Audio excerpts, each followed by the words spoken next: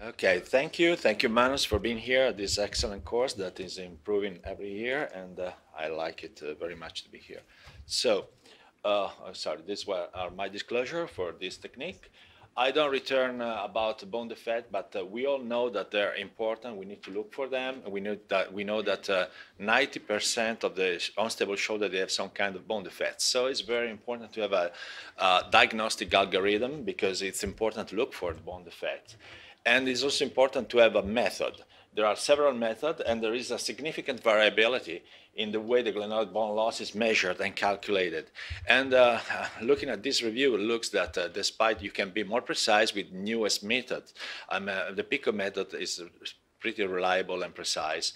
And so my diagnostic algorithm, when I have an unstable patient on my office, is just to do X-ray to look at the glenoid with a true AP or a Bernageau. If there is a bone loss, I do a CT scan. And then it's also important to look at the other side on the humeral head and to have a 3D CT scan to look at the positioning.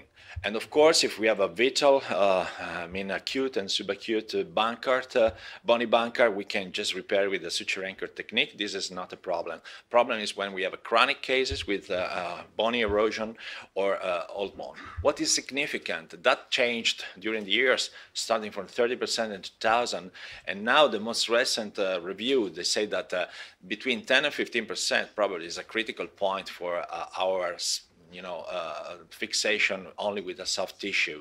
And of course, we have to look at both sides at the same time, thanks to the Itoy and the Giacomo and the others. We know that we have to combine the two bone defect, and we know that even a smaller bone defect on the glenoid, if it's bipolar, is really very unstable.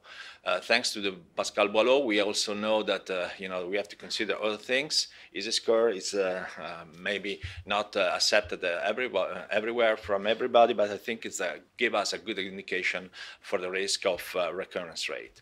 And so, what to do in cases of glenoid loss, bone loss? There is no consensus. This is my treatment algorithm. I think that when we have a real minimal bone loss and ISA score less than 3, definitely soft tissue repair is good. When it's higher than this, I think it's there is no only soft tissue Latarjet. We have just seen different techniques.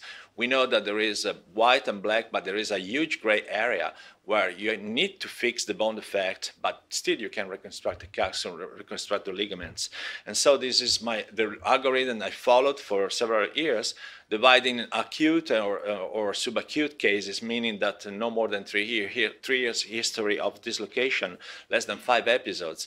Most of these patients, they have still a good capsule and good ligaments, so you have to repair it. And probably, and actually, I'd say you don't have to have the action of the conjoint tendon for fixing the shoulder.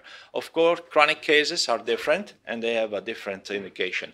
But also for that, we have newest technique. We have also the other possibility, like, for example, a subscaptinodesis, which is actually the indication. The first time I was thinking that it was a good idea to drill the glenoid from the posterior portal was 2004 in San Diego, just an experimental on cadaver. And 2005, I showed this using ACL guide, how to drill it and to transport the bone graft in the joint. Then I was fixing that with a screw. In that case is a bartender close to my hospital that has now 15 years follow-up and is doing well. But of course, you see, even with a very good healing of the bone graft, the direction of the screw, which is not ideal. And so I thought that was a good idea to change this. And I started to develop a guide years later with a double tunnel. And in those cases, I thought that I would keep it simpler, trying to be precise using the guide for drilling the bony tunnels, and to have a technique that is safe. And the technique safe is just to have 2 portals in the joint, and we are far away from any nerve anteriorly or posteriorly.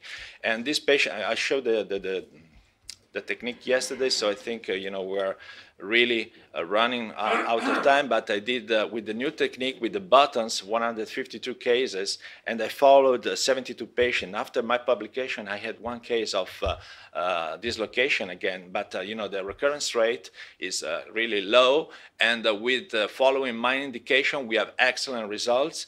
And the precision of this of the guide allowed me to place the graft very precisely, exactly where the bone loss here. I'm using 4 buttons because I think, like the Latarjet, you can do with 1 screw, 2 screw. For sure, if you use 4 buttons, you have better rotational stability immediately. Then you can say you can reconstruct the capsule and the ligament. We do, but I think a better reconstruction of that. Regarding the bone integration, we used over the years allograft, at the very beginning autograft, but I have abandoned that long ago, so I have no complication because I don't harvest the iliac crest anymore. And more recently, we are using xenograft that actually they showed us the amazing results. They have a much less resorption than any other allograft we have used, and also the other guy that they had the opportunity to look at that, when they look at the 1-year follow-up, they have an amazing good integration of the xenograft. And the other advantage is that is pre-shaped for this technique. Regarding mobility and complication, this technique has really no complication, very, very mild. Regarding, the advantage of the bone block versus soft tissue repair is that there is a lower recurrence rate, and there is anatomical reconstruction of the joint, meaning soft tissue and bone at the same time. Versus Bristol Latarjet is that it's anatomical, there is no tendinous transfer, and in this patient following this indication, there is no need of the conjoined tendon, the perfect positioning of the graft, and of course, using the buttons, we have no problems regarding to the screw positioning or, the graft positioning. The weak point of this technique is when we have a very bad and weak soft tissues. And so until very recently, I was doing the Latarjet. I published 2 different techniques, a variation of the existing Latarjet, the arthroscopically assisted, that for me is the safer way to do a Latarjet, just starting like a bone block with 2 tunnels, with a guide, and then, all the risky part, arthroscopic, just open and finishing open. And of course, I do also, the all arthroscopic, and I think there is one point apart the risk that is still not the same than open, the preparation of the lower face of the coracoid. If you do that open, it's more precise, it's more flat, and adjusts much better to the anterior glenoid neck.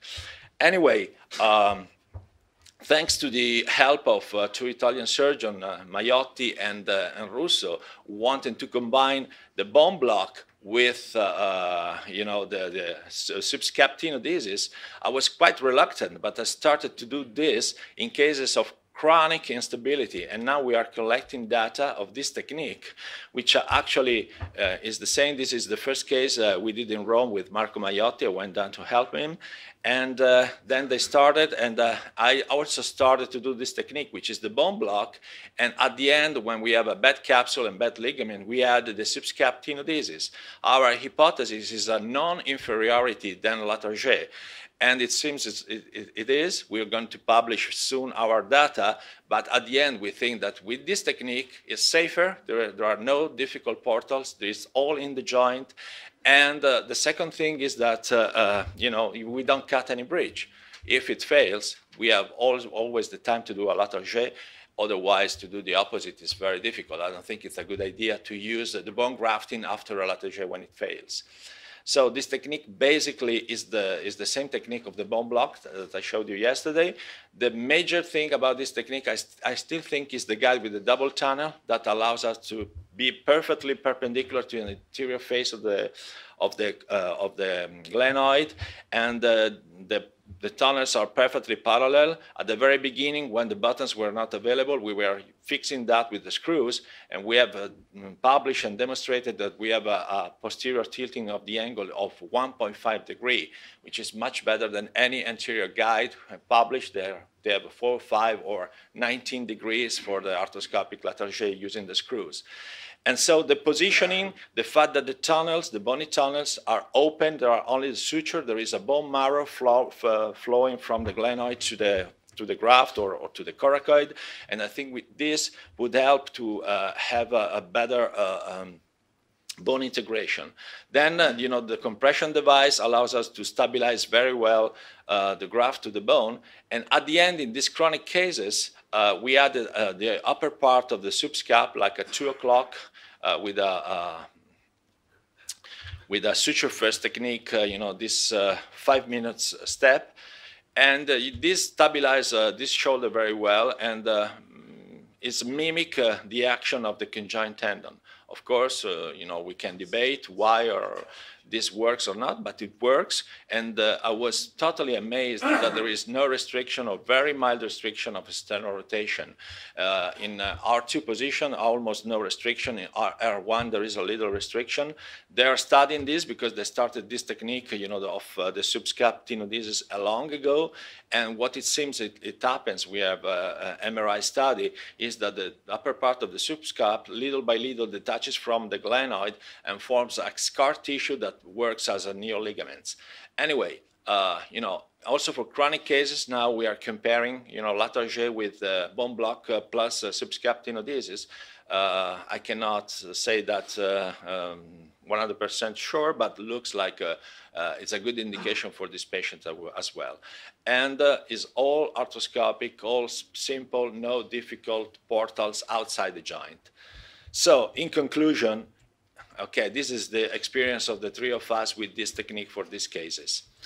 In conclusion, my preference is when it's possible, I like to do a bone block with reconstructing the capsule and the labrum. I like anatomical reconstruction of an unstable shoulder.